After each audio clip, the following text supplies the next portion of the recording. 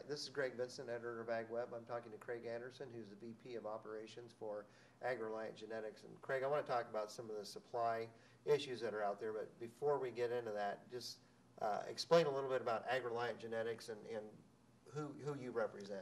Sure. AgReliant Genetics is actually the kind of the background company for 5 U.S. corn and soybean brands.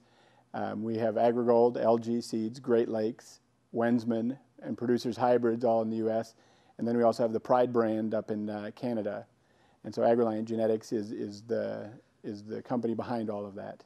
Okay, we're seeing a pretty rapid progress in corn planting this year that we're maybe not used to. How quickly we forgot what that can be like here in the Midwest. But are there any concerns with supply issues from a seed corn standpoint out there as we're looking at this progress? Sure. I think probably the most common, anybody who is doing South American winter production has probably experienced some slower delays in coming back from Chile. Interestingly enough, almost none of that for us is related to the earthquake. I would say that generally speaking, we had some moderate temperatures during the day and cooler temperatures at night, and the crops started to finish off a lot slower than expected, and so we got delayed a little bit. Conversely, most of our Argentina production actually came back in very normal, very good time. And so I would say our supply disruption is very minimal based on our winter production.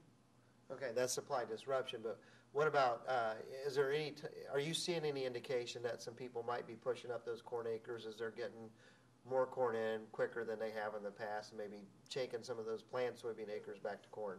I would say based on just information coming from our brands out in the field, anytime you have an early spring with really good planting conditions like we had for the last 8-10 days before the rain, you're going to see a lot of corn going in the ground very rapidly, and generally that bodes well for corn acres.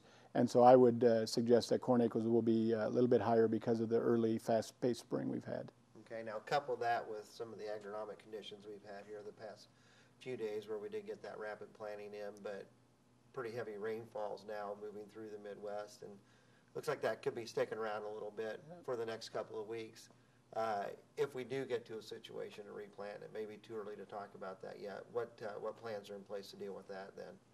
Sure, I would say that this season could end up like any other season. Last year we had a bunch of that late season rain. We planted a lot of corn in late May and early June even. But the way it's going right now, I think a lot of the early planted corn has actually already germinated, and so we see some corn we can row already.